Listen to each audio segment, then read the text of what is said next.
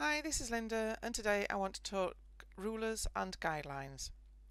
And as you can see at this moment in time, I have my workspace set up with inches and the grid is 1/4 inch.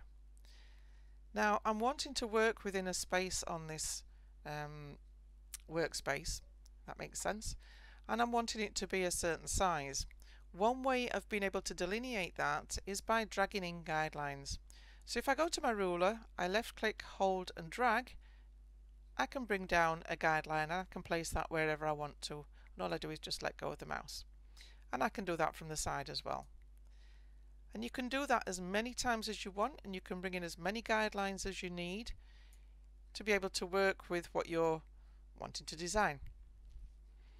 Okay, so presuming that I have done what I'm going to do within that area and I'm wanting to get rid of all these lines now, if I go to the ruler at the top, I right click, I have an option there to remove guidelines, and I'll just click on that and they all disappear.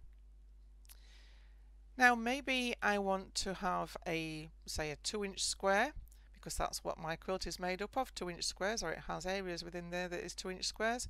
I can bring in the guidelines and I can position it to give myself that 2-inch square. So I'll drag in 2 from the top and 2 from the sides, and create that 2-inch square. Now if I go to this one, you can see it's changed to a double-headed blue arrow just underneath it to the right hand side. If I click and hold, I can drag that line to an exact position, so I can reposition every line that is on there. So I now have there a 2-inch square, as you can see, 2 inches there and 2 inches there. But what I'm wanting to do is to work on half square triangles, for instance. So I would really like a line to go that way and divide it at a 45-degree angle, and I can do that. If I drag in a line and I right click on that line, I've got 2 more options. I can change the colour. That might be useful to us, so I'm going to do that. I'm going to change it to red and click OK. And now I'm going to right click on it again and I'm going to change the angle.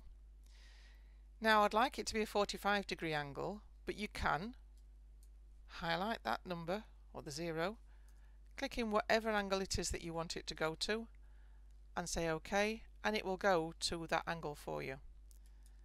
Now right click again, angle, and if you go to the arrow, the drop down arrow, you've got presets of 45, 90 and 135, and I'm going to click 45 and click OK.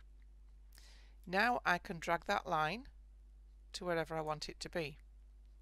That now gives me an area there of my half square triangles to be able to produce whatever design it is that I want to be able to fit into there.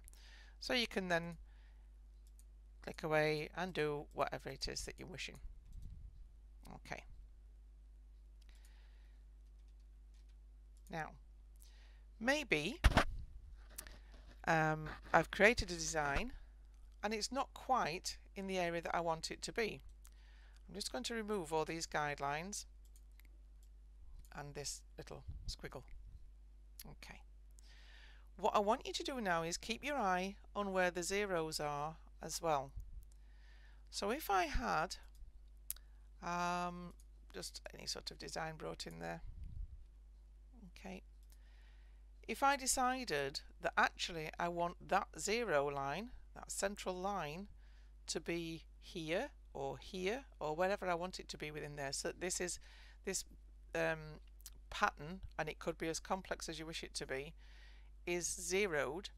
If I go to this top left hand corner here between the 2 rulers, click and drag, can you see it's bringing in both a vertical and a horizontal line? This is a new 0 point. So keep your eyes on the 0, which is now